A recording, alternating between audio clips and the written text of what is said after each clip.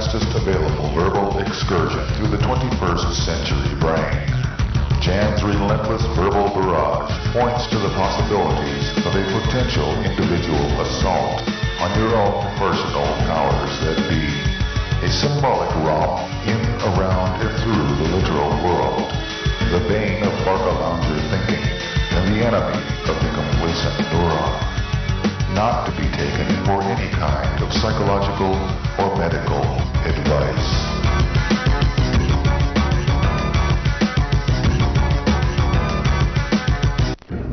All right, ready. First off, a story, a picture. It is regarding the hiring practices of this transport company, and they need to have a position open for people to drive a truck and to move the things that they transport. And the procedure is, when people show up for the job after they put out the ads and solicit that we are now hiring, then they ask the people that show up. They got a truck pulled up here to the bay door, and there's this large piece of low-tech, formidable, or even formidable, piece of equipment. And it's over there. It's about 150 feet away from the bay door where the truck's backed up. And the hiring man's got a clipboard, and he says, all right, and he's got a stopwatch. He says, move that into the truck. And every time they do this, they have people who try everything from physically injuring themselves trying to move this piece of equipment, to people who try it and perhaps don't injure themselves but whine, complain, and won't talk about it. The guy that always gets hired, or the guy that got hired this time, is the guy that came in and they told him the thing and he looked at it and he said, I can't move that by myself. Now,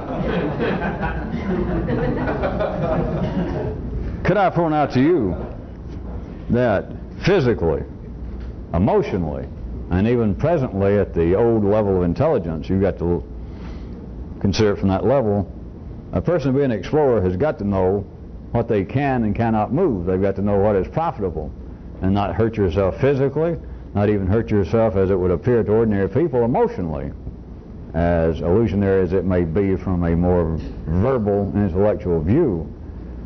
But you should not be injuring yourself, nor should you have any hesitation to be able to look at something. You don't have to announce it to anyone but yourself, and then even you may look off, but to simply announce, well, I can't move that by myself.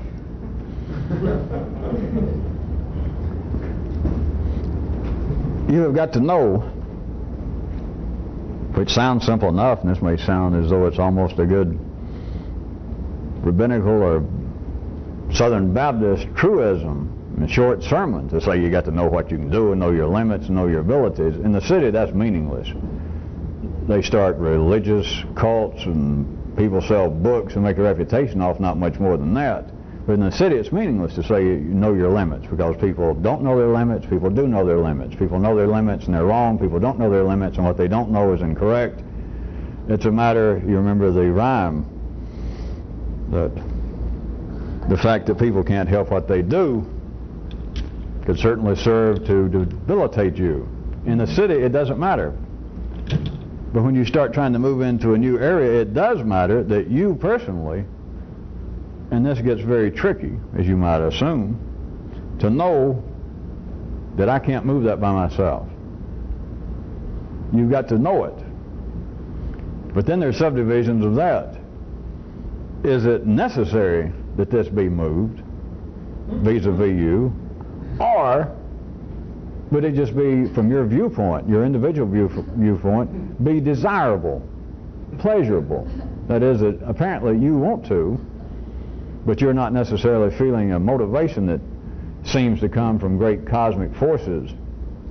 So you've got the two divisions.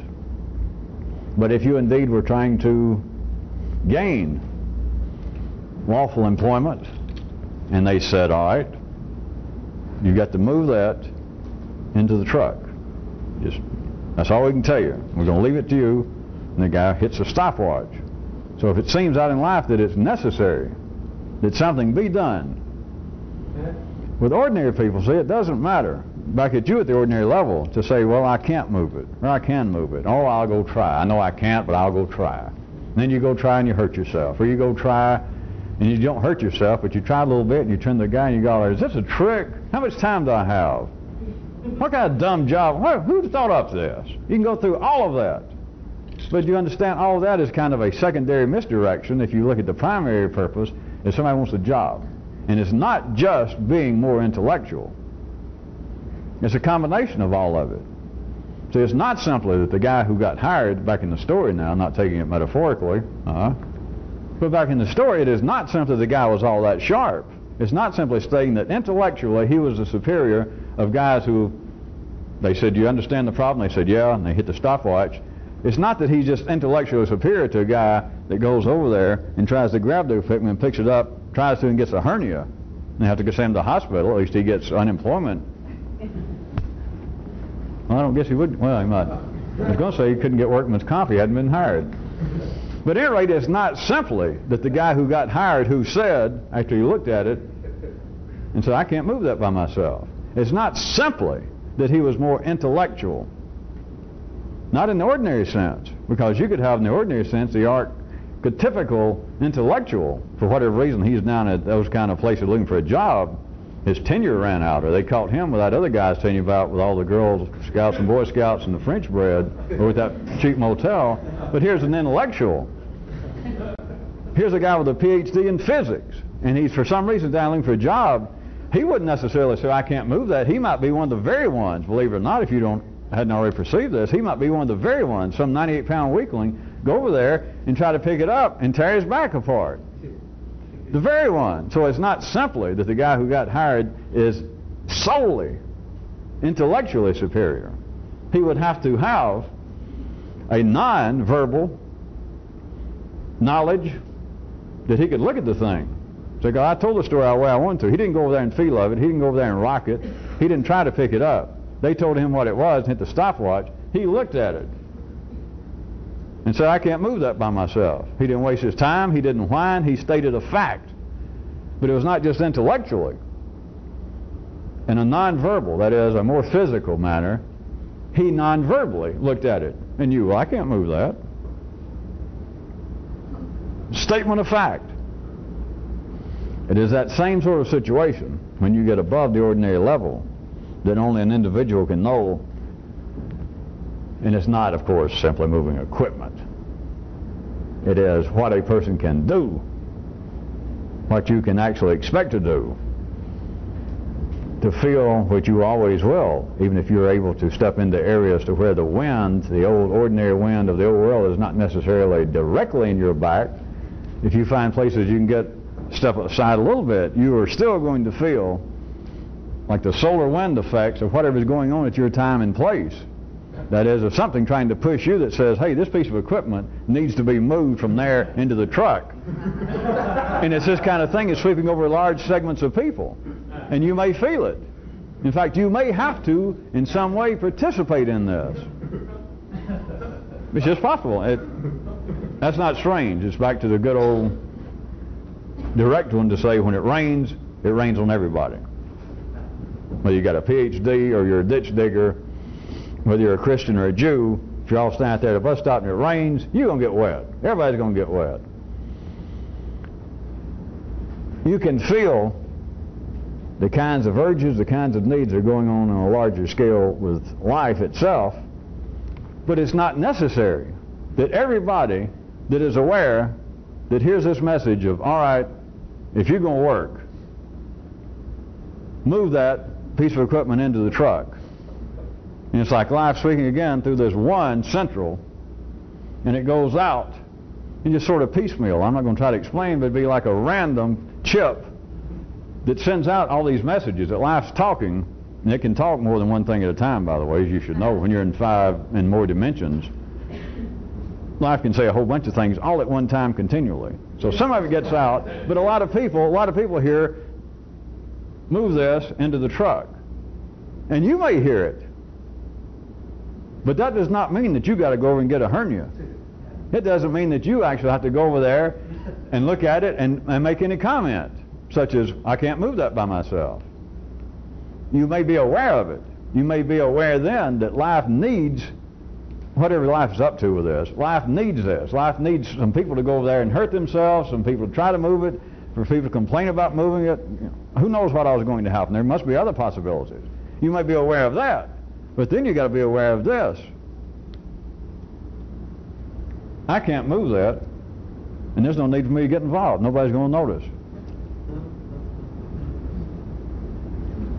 At the ordinary level, though, when people feel that, then you're a victim of what is commonly known as the big guilt. Then people got to explain it away. People got to get into the secondary discussion of it with themselves and other people as to why they couldn't move it, or why they decided, I don't want this job, or why they decided anybody that thought up such a test as this would not be the kind of company for which I would like to be employed, and on and on and on and on. See, it's still not the end of it. Energy is still being churned up even when people try to do something, and as they call it in the city, fail. That's not the end of it. The guy went over there and got a hernia trying to fix that up. That served a purpose. For years he may be laid up. He may never be able to work again. But he may be adding, I'm going to do this quick. You guys got to be getting good by now, because it's not limited to what I'm about to say. But you got to be get good. Let's say he could never work again. And part of his conversation is hardly a day goes by that he does not bring up verbally, some way, this company. Life needs that in some way. It may be a very minuscule need, but somewhere life needs all this company to keep going, because I'm assuming they're still in business for him to talk about him. Let's assume that. He's laying around somewhere, and he'll continue. Somebody say, I notice, a stranger in the store say, I notice you seem to be having back problems. Is it something I can help you with? Oh, no, I've had this for years. In fact, they're still in the move up in line to pay their... He says, in fact, he turns to this stranger, he says, in fact, it's unbelievable. If we got a second here. You know what happened? They tried to give me a test. I wanted to get a job driving a truck, being a mover, and they got me to move a piece of equipment, and I tore my back out. I've never been to work since. Can you believe that? Just applying for a job. The guy's doing this forever, as long as he lives. Do you understand? He failed from one view. But it was serving a purpose. Energy is still being churned up vis-a-vis this company, and then all kinds of other things. It is not simply limited to that company. It's not limited to whoever thought up the test. It's not limited to this guy that tore up his back and talks about it at least once a day to somebody. It's none of that, specifically. But you see, omnidirectionally, and not just in the 3 and 4D sense, but omnidirectionally in ways that the ordinary intellect can't even perceive, is all of this is going on all of the time. And it's only the ordinary 3D consciousness in the midst of all this maelstrom, not in a negative sense, but in the midst of this, that must, to keep its own orientation, must continually pick out what to it seems to be something decent that happened, something proper that happened, something improper, something untoward, something I don't even understand, something that's just nauseous.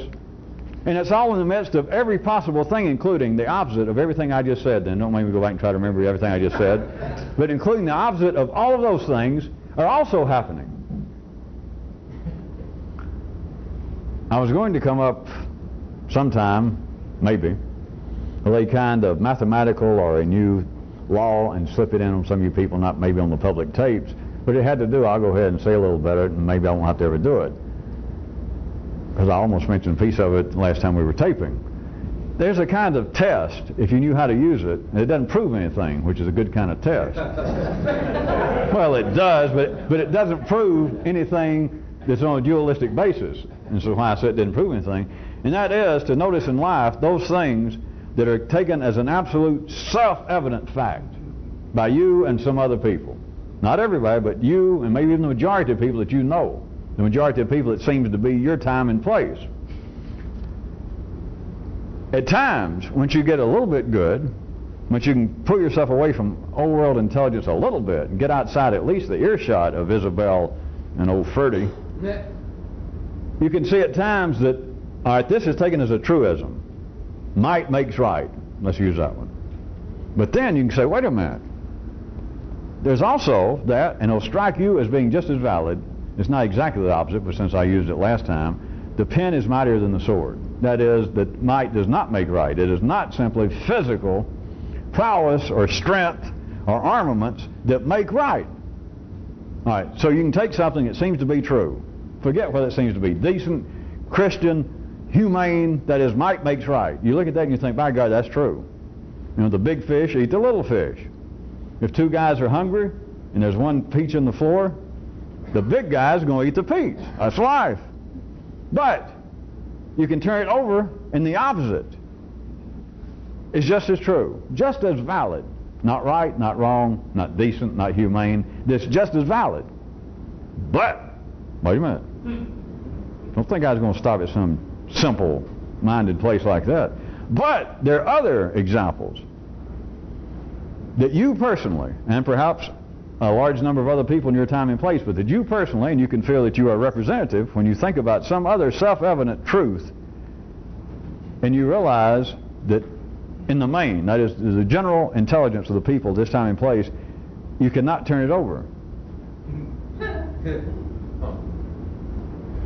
Now, I'm not going any further with that tonight because it wasn't really what I was going to talk about.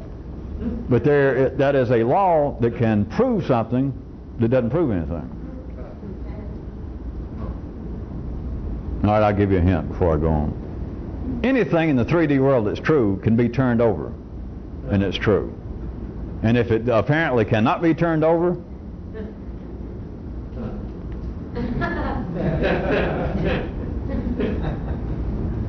you may be getting close to the new world.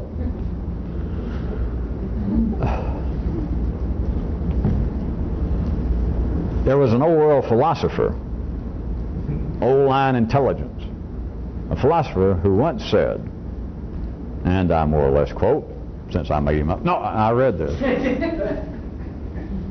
I just have to clean up these people's act after all these years and going through translation because I knew what they meant to say. But the guy said this. He said that life's punishment for the wise is in them achieving knowledge while losing illusion.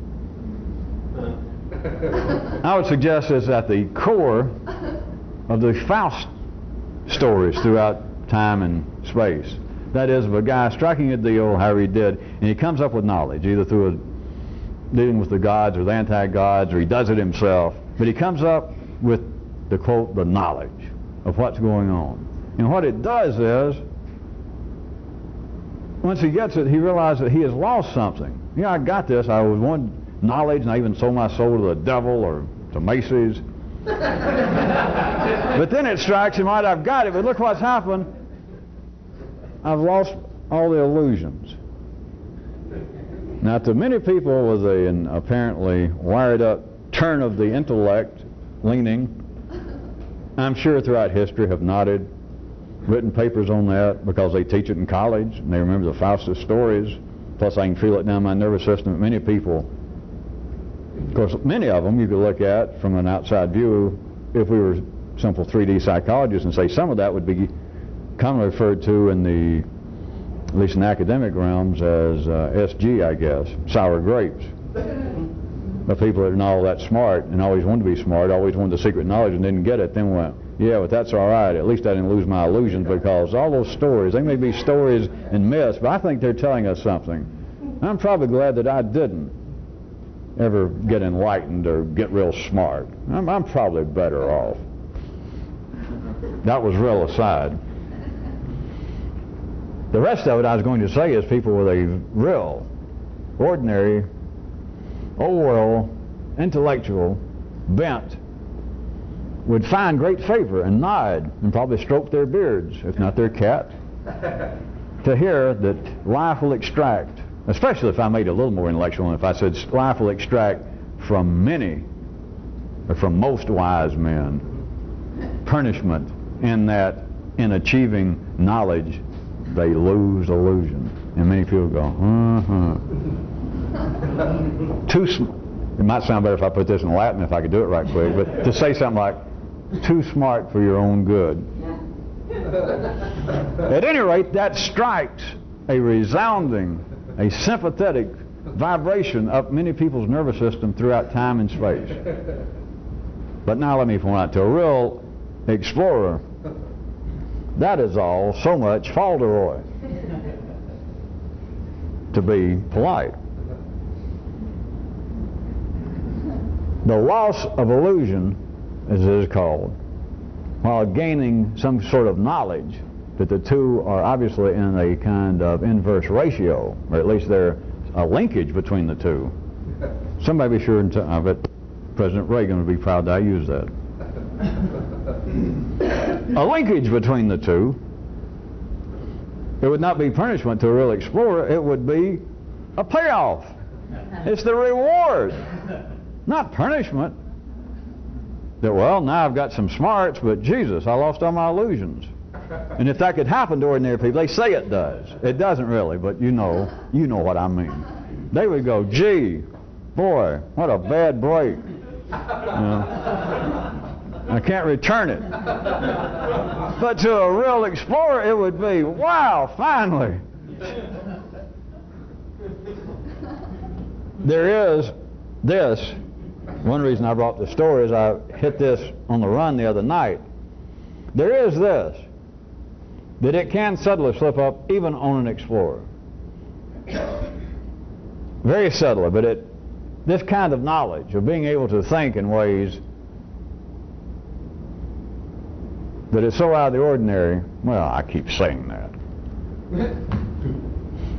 It's that your general mode of thinking is not that dissimilar from the way I talk on these nights we tape. At the times when it strikes you that, wow, that's true, that's weird, and you laugh and you chuckle, and then you leave and you can't quite get the focus back on it, but you know at the time that, Jesus, that kind of knowledge can subtly slip up on people and produce a kind of, no good word, but there's something that's so close, impotence, indifference, insouciance, nonchalantness. And it's not based on hostility, and it's not based upon the original quote, the reflection, and that quote that I gave of the old world philosopher who said, being punished by achieving this new knowledge at the loss of innocence. See, that's not it. There's no knowledge. Faust, Goethe, the people that wrote all those stories, the people that read them and dream about it, they didn't gain some sort of knowledge by going into a deal with the devil, or a deal with mushrooms, or LSD, or with their own brain, or caffeine. It's not that. If you don't know the truth, I wasn't going into this. If you don't know the correctness, some of you ought to see that. The basis of those stories in the 3D world is of them seeking this knowledge and going through, either literally or mythologically or metaphorically, some sort of deal of selling their soul to the devil or to God, making some great promise, and they get the secret knowledge and then feel like, well, I got cheated because I gave up my illusions. That's not it. How they felt like they got cheated is what they got wasn't shit. Pardon me for being technical. The knowledge they got, that they understood the deal was done. In the city, in the 3D world, you always understand that you made your bargain, whatever you did. You studied for years to become a priest. You went to rabbinical school for 37 lifetimes. You keep trying to straighten out your karma. You only eat one piece of brown rice every third day. Whatever it is, and you chant and you pray, whatever it is, the day comes that there's a payoff. Like you finally collapse and have to take you to the hospital and feed you intravenously, and as you're coming to, you have your awakening experience. Whatever it is, the day comes that you understand that this effort has gone as far as it's going, that the deal has been done, and somebody handed you the package. And they say, all right, here's the payoff. No more fasting, quit chanting, get a job and straighten out. Here's what you get. And so they got this knowledge. But they open it up and it's like it's an empty box. And so then they have to fill it in with a story such as, well, I got knowledge. I almost wrecked my life, I'll admit that, and I spent a good many years working on this. But of course, now nobody ordinarily in the city is wired up to say, you know what, I just realized I wasted 32 years of my life, absolutely wasted it. No, they open the box and it's empty, and they understand this is the end of this.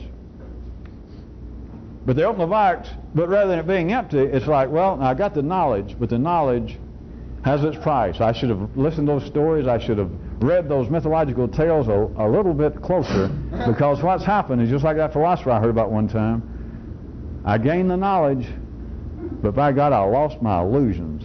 The naivete of being an ordinary human is now gone. I can never return to that kind of state, and so I'm sort of a wandering ancient mariner on the sea of life, the turbulent sea of life. Yeah, I know what's going on now, but my soul is kind of disquieted because I no longer have the illusions that keep the other fools on the shore, that keep them satisfied. That kind of story. That's not even true at that level, but I'm just giving you one way to look at how the stories come about.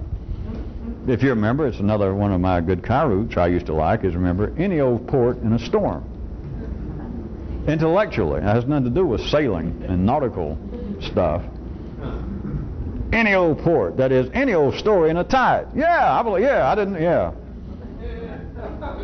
So again, one of the purposes, unrecognized purposes, that critics serve to artists. I point out to you that they make some observation, and the artist reads it and goes, yeah, yeah, yeah.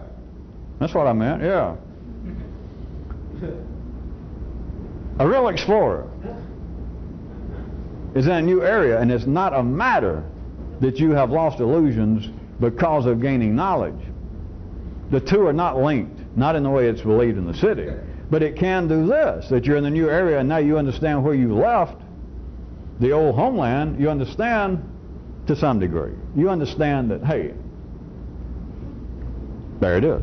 There's the garden. There's Eden. There's the snakes. There's sex. There's power. There's dreams. There it all is. I see it. Plus I see how it's all connected up. I see it all. And so, to that degree, you are experiencing a kind of freedom, but it's not freedom from illusion, it's freedom from ignorance. It's freedom from attempting to stamp out burning oil wells while wearing flippos.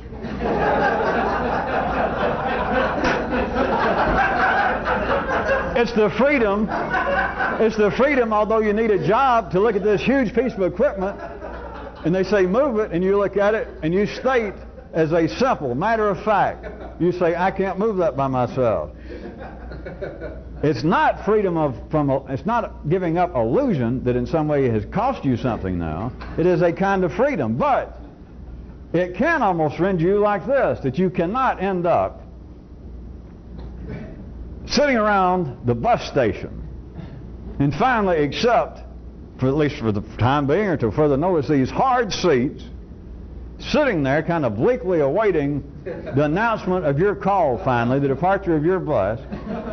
But all the time you sit there and you kind of snooze, noshing on cheap chili dogs, and you just kind of sit there. You can't do that. But then if you're going to say, well, I got to feel what you're saying, what can I do? And then I got to say, hey, haven't I got to tell you everything? But don't do that. Don't do that. It gets down to a kind of level that there are no real good stories for.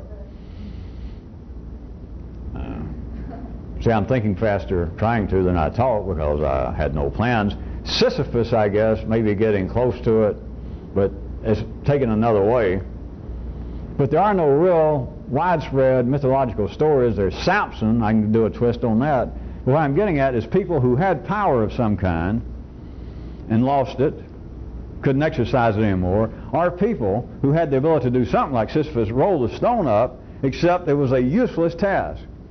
His power was being used impotently because he would roll it up, and then they'd blow the whistle at 5 o'clock, and he would knock off for the day, and the stone rolled back down. He got the next day, and surprise, surprise, the job for the day was move it back up. There are no real stories about that I just gave you that are down into the mythological level of secondary talking intelligence in humans like my bus station, because it's not based on the loss of illusion wherein you feel negative. It's not based upon fighting impossible foes and dreaming impossible dreams, unless you're going to go on Broadway and take up the part of that man from you know where. It's not that. But there is a kind of area, I can go ahead and put a name on it, it is a kind of action, even sans illusion. It is not doing the impossible. It's not doing that which may undo itself every day. But it's this, that rather than sit there and dozing off and getting indigestion and getting your rump accustomed to these hard seats, living there in a bus station, other than that is to get up and do something, even if apparently as well as you can see, even if what you see apparently is not going to have any permanent effect, it's not going to have any particular long-range effect, and it's certainly not going to have the effect that everybody else in the bus station says that it will or will not have, because they don't know. You have to go ahead and do something. And it doesn't matter much what. I'm not inferring some kind of great quest to find the Grail, but just do something. It can be just your hobby. But you cannot ever fall into that, even if you didn't know the quote, but to fall into feeling like, well, I've lost so many of my illusions. There's so many carbuncles off of my little eyes now. I see so clearly. And then you ought to, of course, slap yourself around and say, well, my brain suddenly went, and it said this, because I didn't. But to say the kind of things like, well, now my intelligence is such that I realize but then you're about to be drawn back to the old intelligence, and you're going to say stuff like, the ultimate futility of this life. Why, the impermanence of everything, even my own intelligence, even the grandiose plans. You can't do that. If anybody that takes that for being intelligent, you belong in a bus station. Not even a Greyhound, as a matter of fact, a Trailways. There used to be a cultural hierarchy. It may be gone now, but in the South at least.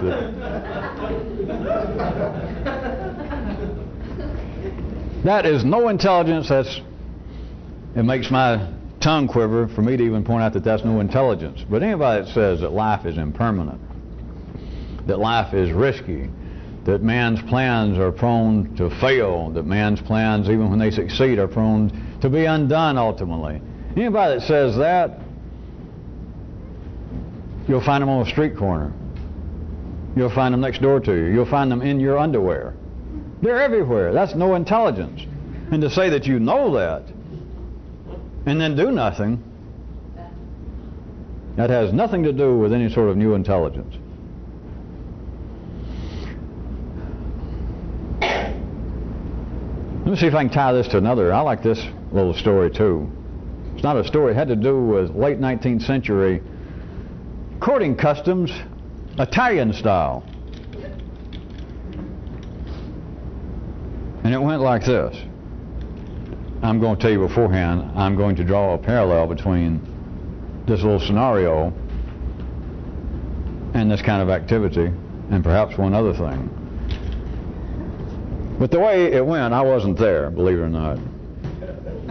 But the way I understand it, it went like this in this certain areas of the now nation of Italy.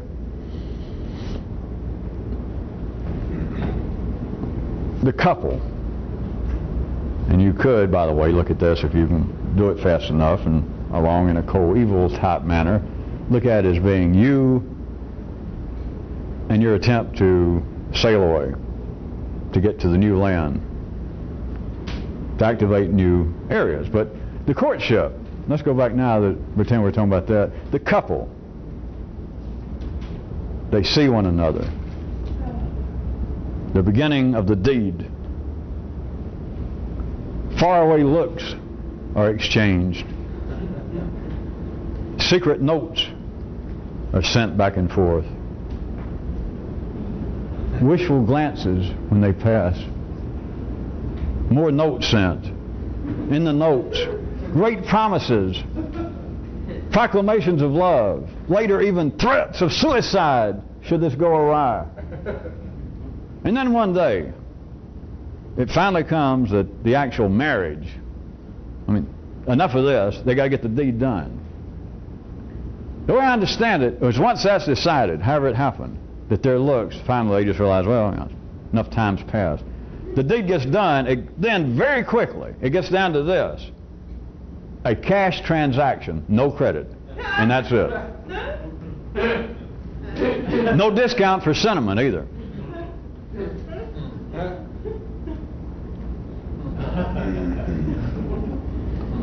Not important, but I sense that not enough of, or not as many of you as I expected, enjoyed that as thoroughly as I did.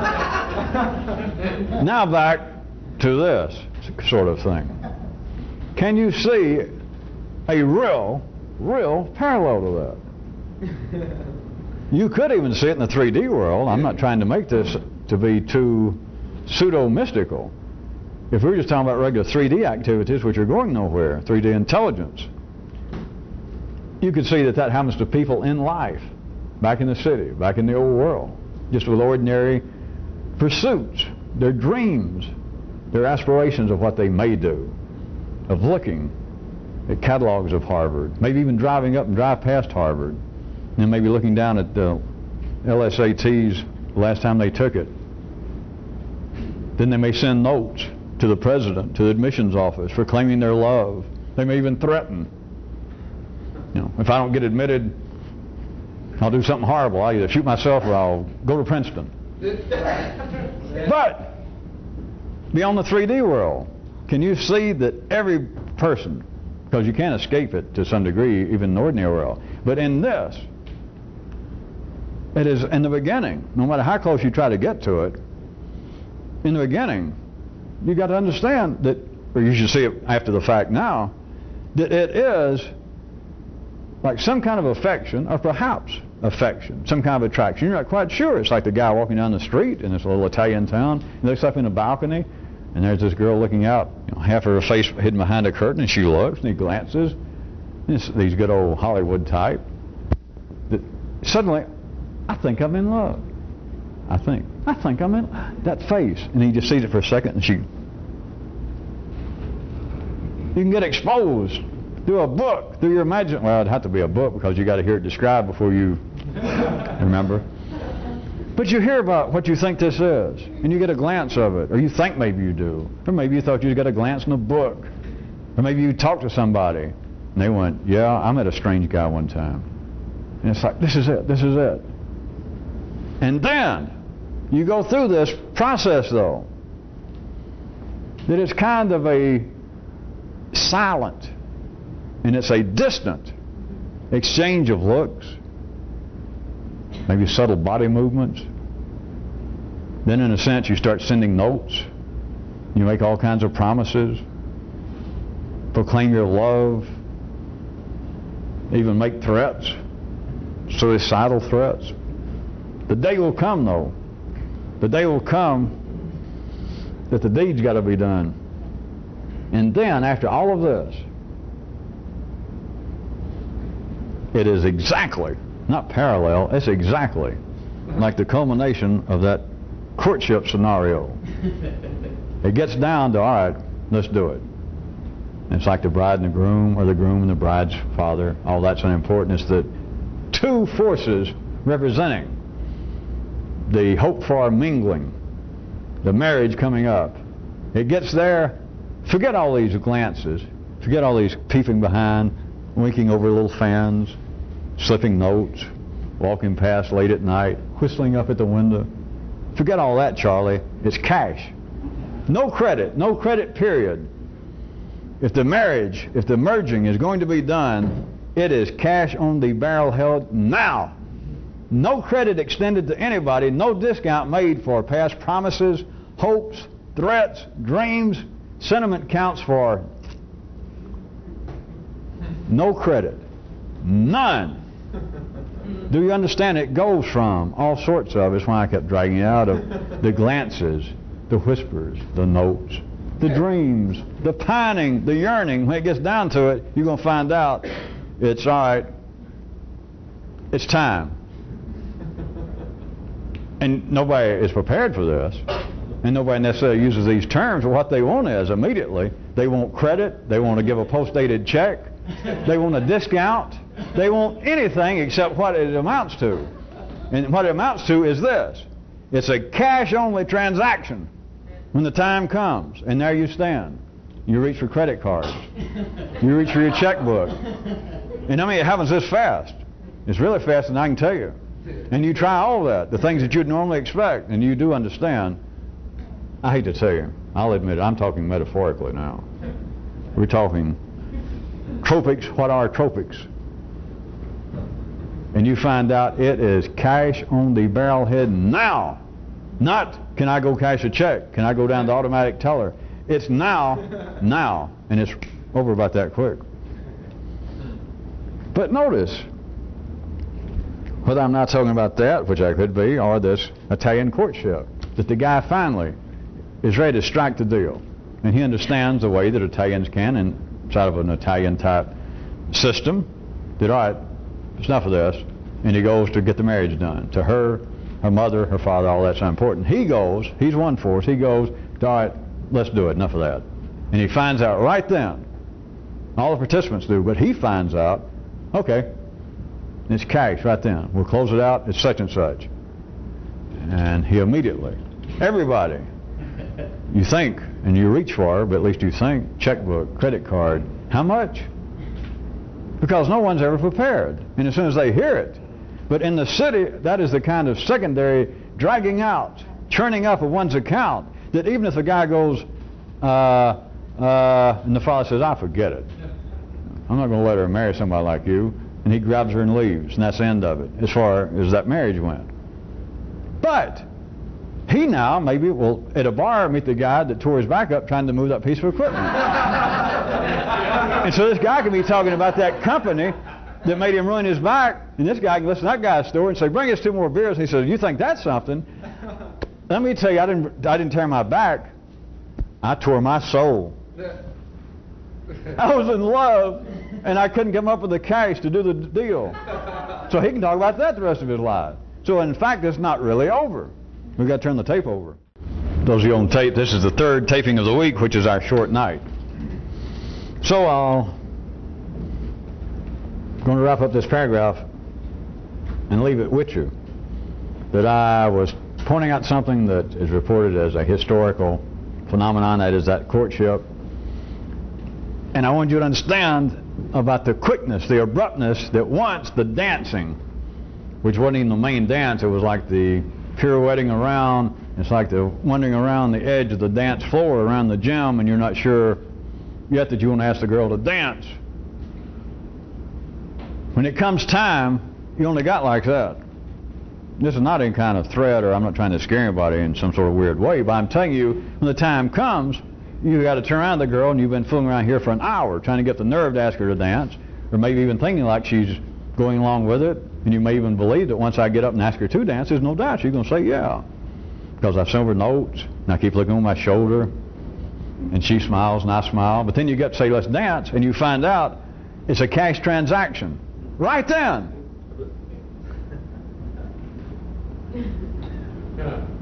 In this sort of activity, and I don't mean that this is just a one-time deal either, because there's not just one girl in the world, and there's not just one instance. I'm not trying to make this out that you're going to, if this happens and you don't have the money, you've blown it forever. I'm not saying that. But when it happens, it is right then. It is absolutely sang-froid. It is cold-blooded even to the French. Cold-blooded. And there are no discounts. The girl will not say, she will not respond to you saying, well, you know, that you complain about the price, or you just hesitate, which is all you got to do, because that's registering a complaint. That you find it's a cash transaction to dance, and you hesitate, as opposed to immediately paying the price. And what you're doing, now forget all this dancing and the courtship, and forget, of course, money literally.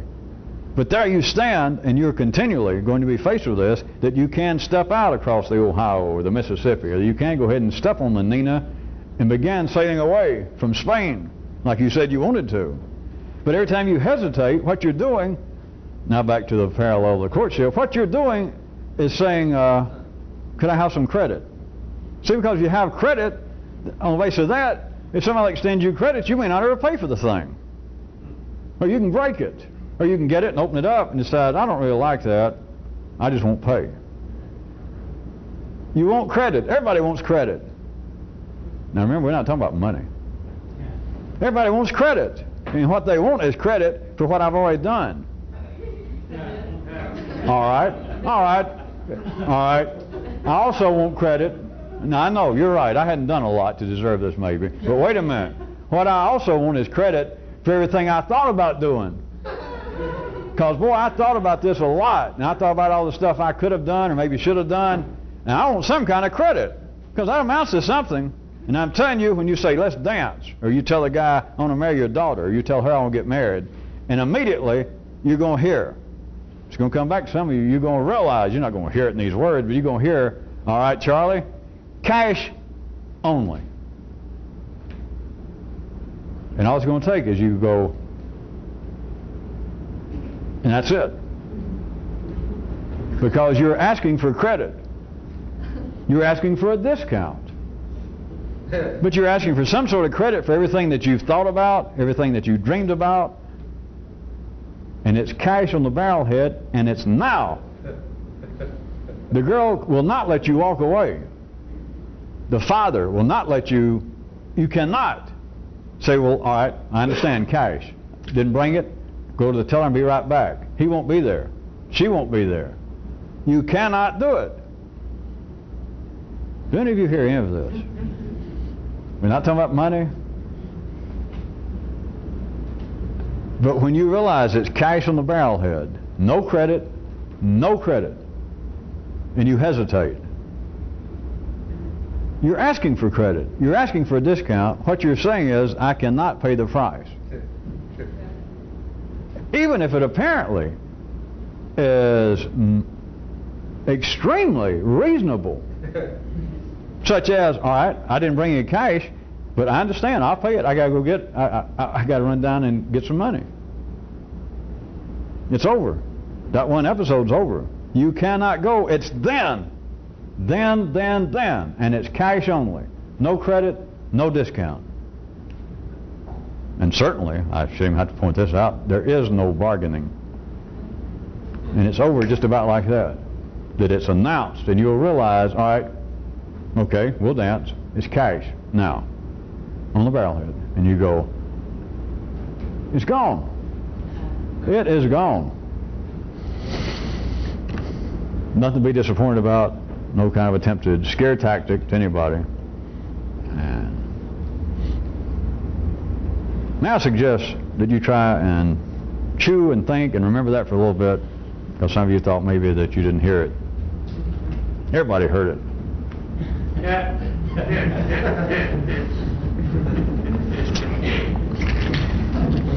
I want to grab a couple of pieces from the last time we taped. I was talking about the possible ultimate triumph of talk. Lots of you reacted to that in numerous ways, but I didn't drag out any real great examples at that time. But I was going to leave it with you here for the 48 hours or so. But let me be very specific. This is not the end of it. I'm not trying to ground it out for you and to bring it down to some sort of verbal cul-de-sac. But I want to be sure that all of you understand that this is not far-fetched. It is not theoretical.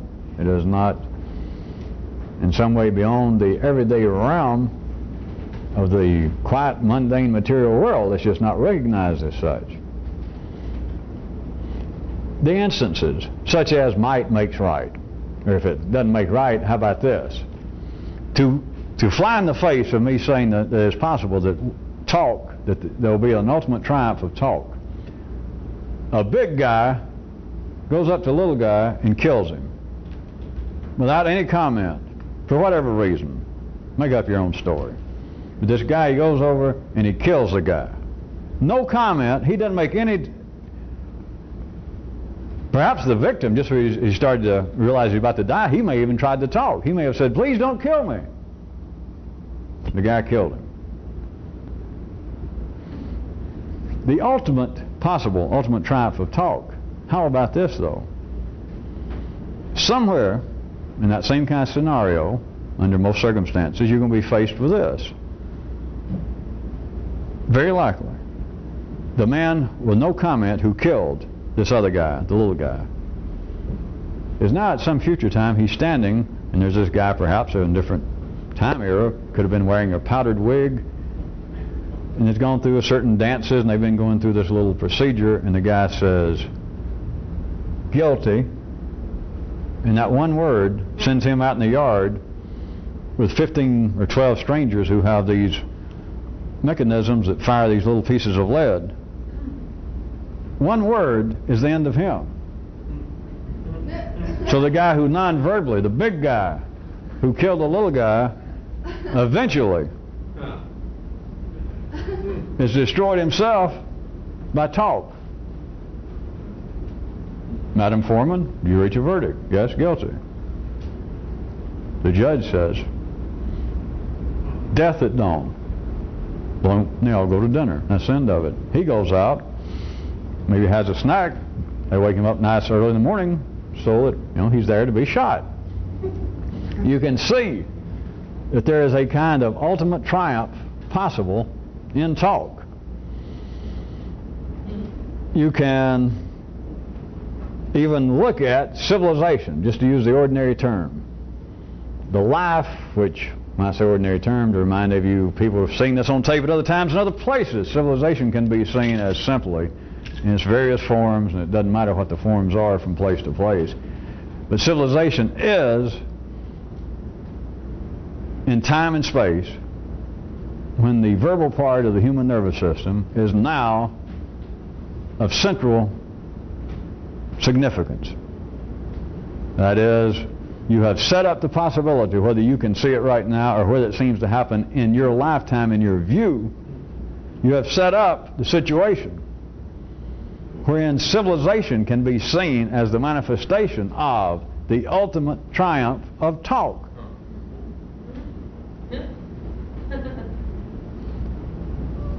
Let me soften the picture of the man killing somebody and then the words triumphing over him ultimately. That is, guilty as charged, guilty of murder, sentence death. Words did him in. But let me soften it a little bit. Sure, all of you have heard such stories. If you hadn't, they do happen. Let's take an area that would seem to be less civilized. Still civilized because they can talk. But let us move in time and or space, and we're at some less civilized, more simplistic era and area, and some man in the village transgresses the village code in a manner such that the judge there, or the head man, decides he must be punished. In his punishment, they don't kill him, they silence him.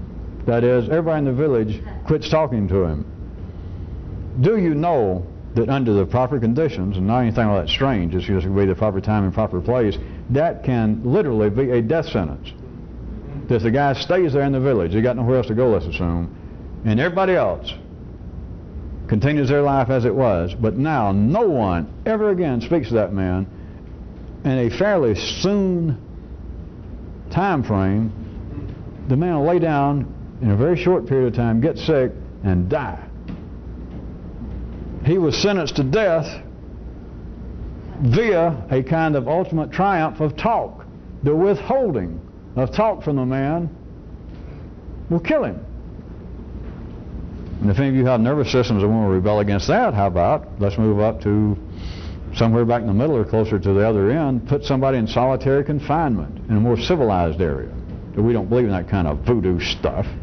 But that guy has been so much trouble. His original crimes are so heinous, and he has been such a troublemaker since we had him. Go put him in the hole.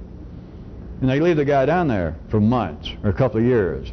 Nobody ever speaks to him. They slide a little food under there, and he tries to talk. Nothing. You do know, under more even apparently civilized conditions wherein people don't believe in voodoo, that the guy might as well be dead. It'll drive him absolutely bonkers. He, in essence, is brain dead. He's mind dead. He's civilized dead through an ultimate triumph of talk. The lack of it.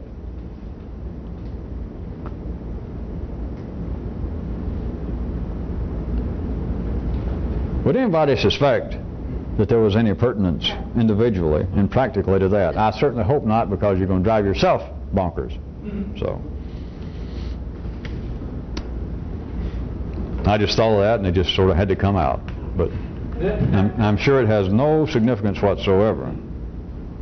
Unless some of you people happen to talk to yourself. Or unless some of you people believe that you carry on internal conversations with somebody. Or some of you believe that you, what do you call it? Think. Some of you think you think. But other than those few exceptions, the rest of you don't look for any sort of possible pertinence to that, all right? And one other I wanted to touch on. I was concluding the last time we taped about another tool that I was going to give you. And I gave one version, and it was kind of soft. There is a harder version. And so I think I'll conclude tonight by those of you who've had 48 hours to mull it, maybe do a few push-ups, and get a good night's sleep. The tool, there's another version. And there is a difference for those that can hear it. The tool, instead of ever saying that I think, the hard version is